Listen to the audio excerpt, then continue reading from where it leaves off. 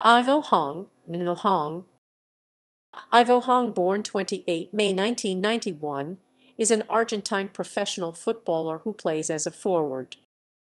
Career Talleres were Hong's first club. He began appearing for the club in 2010. He subsequently made 9 appearances across 3 years with Talleres, 4 coming in his final season of 2012-13, which ended with promotion from Torneo Argentino A. Hong departed Talleres in 2013 for a 3-year spell with Sarmiento, either side of a stint with fellow Torneo Federal B team Sportivo Atenas in 2015. He left Sarmiento in 2016, following 37 games and 5 goals across 2 spells. He then signed for Pacifico, though joined Argentine Primera Division side Tiger in July 2017.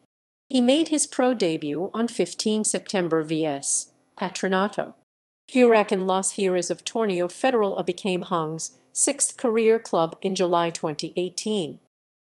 Career statistics as of 9 September 2018.